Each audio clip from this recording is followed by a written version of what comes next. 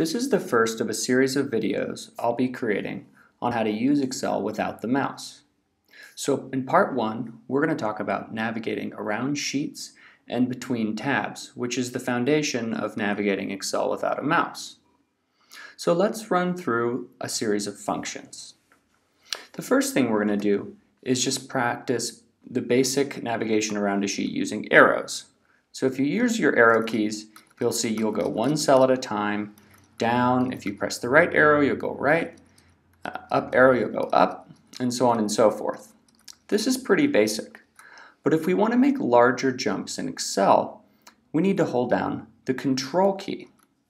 So in this example, we're going to try to jump from sample data to this other sample data column using one keystroke.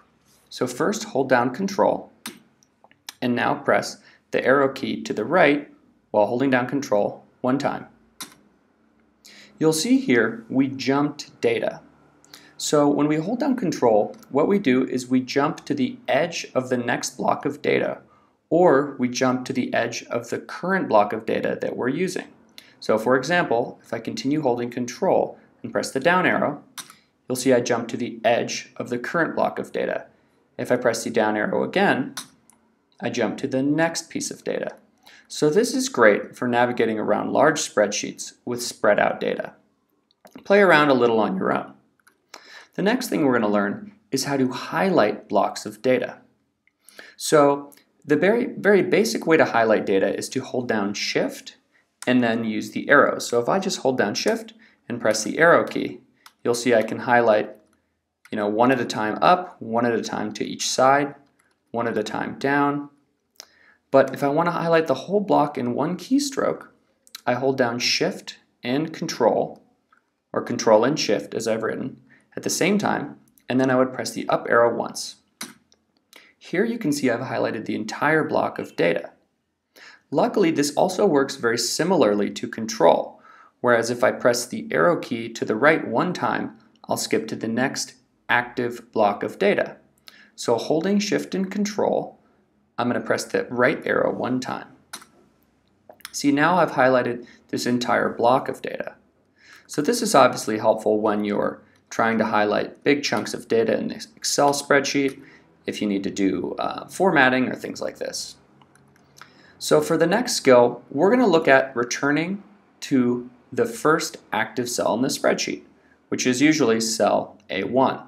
Sometimes in a very large spreadsheet, it's annoying to have to jump using Control from each block of data going up and up and up and trying to get to A1. Luckily, there's a very easy shortcut to do this, which is to hold Control and then press the Home key. So I have a full Windows keyboard right now, and my Home key is above my arrow key.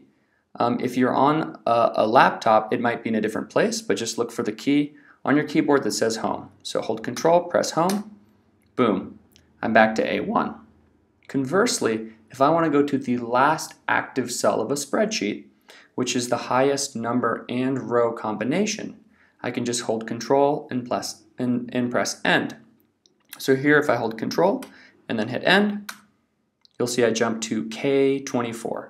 And in our spreadsheet, that's basically the highest letter and number where anything is going on in the spreadsheet. So if you have a huge spreadsheet, it'll take you to the bottom right corner of it.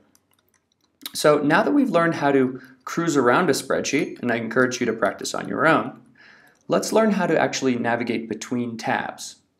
So the first thing that we're going to learn is how to go one tab to the right. So if we hold Control and press the page down key, which is very close to the Home key, we skip one tab to the right. So if we want to hold Control again and press page down again, we skip one tab to the right. And the opposite is true if we hold Control and we hit the page up key.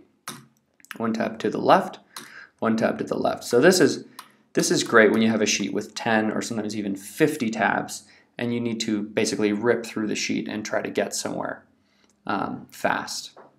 And the last skill is something, and this actually uses the mouse, but I want to include it because it's a time saver. And the reason we abandon the mouse in the first place is because generally it wastes time, but in this situation it saves time, is if you hold Control and then you scroll the mouse wheel in and out, you can actually zoom in and out. So if I'm holding Control and I scroll down, you'll see I zoom out. If I'm holding Control and I scroll up, you'll see I zoom in. And I find this just a little easier than using the arrows down here or different tabs to zoom in and out. So that's part one of using Excel without a mouse. I developed a course on Microsoft Excel that I hosted on Udemy. It's about learning the 20% of Excel that makes up about 80% of your work. If you're interested, there's a link below. Please take a look, and thanks for watching.